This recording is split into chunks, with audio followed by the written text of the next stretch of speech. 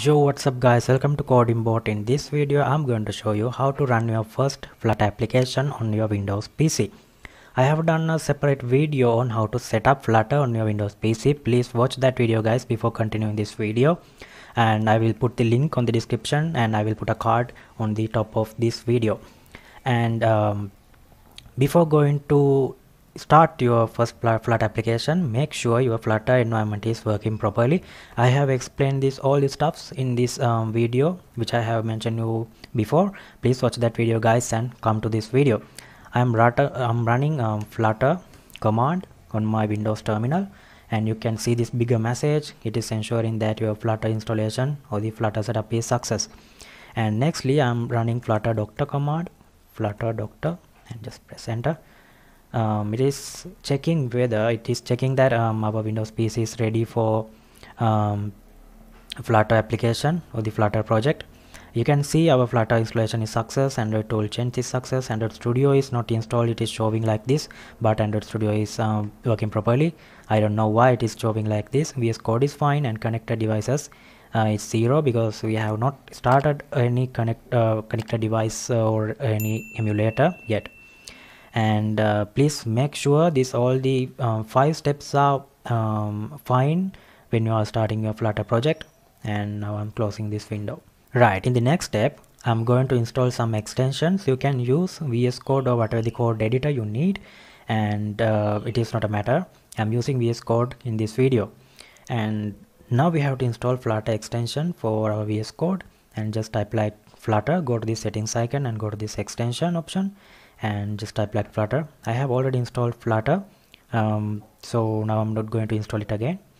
After installing this Flutter extension, it is automatically installing our Dart extension as well. You can see the Dart extension is also there installed, and other extensions are according to my desire. You can install them if you need.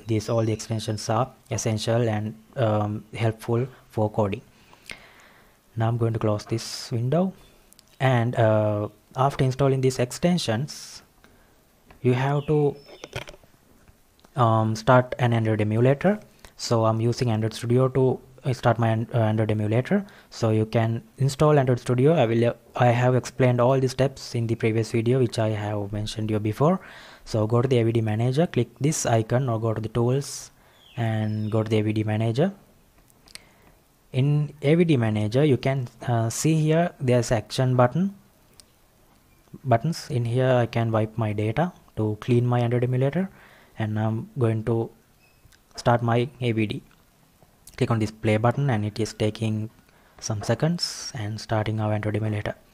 We are not anymore need this Windows or the Android Studio. Now I'm going to close Android Studio because it is taking too much RAM space. Right, now I'm again go to my VS Code, and in here you can see there's a view option and command palette.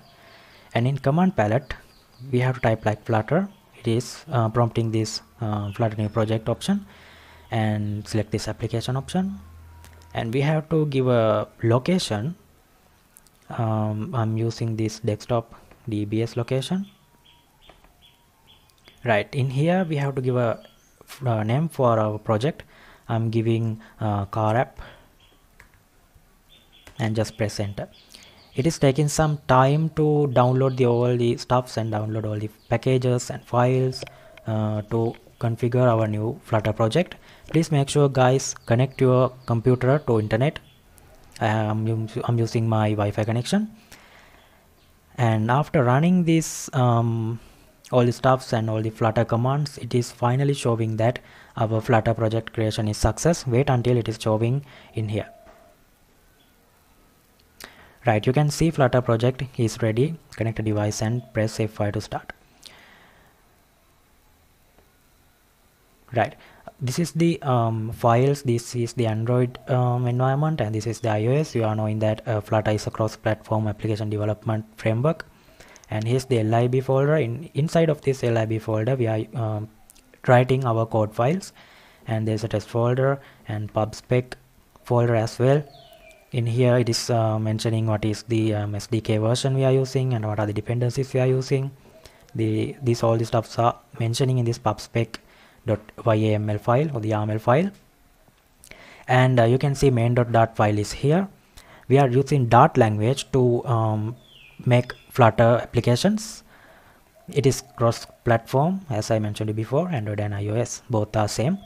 And now I'm going to run my Flutter application. In here you can see our homepage title, Flutter demo homepage. I'm using CodingBot, and we can change the color as well to blue, because CodingBot color is blue. And yeah, let's change it as well. Let's change it after running this application. Now I'm going to use the Flutter run command. Just give Flutter run, and it is taking some time to run your application. Wait until it is finishing.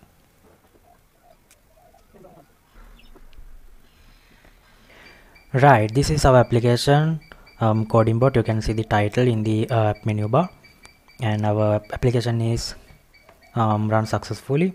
So we can change whatever the need, whatever the changes we need. Primary search, colors blue. You can see the top app bar is blue.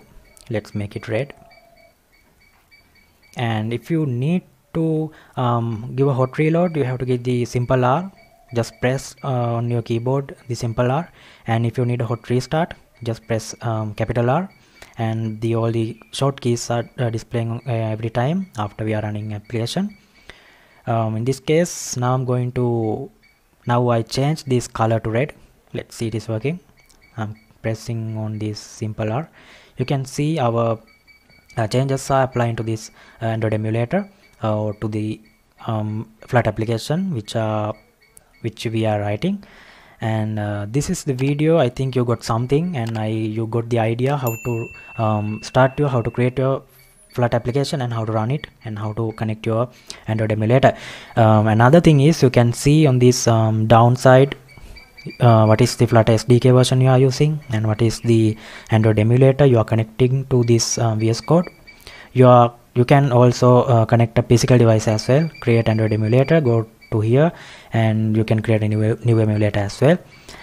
Thank you for watching, guys. Make sure to subscribe and comment below if you have any problem or clarifications. Make sure to subscribe.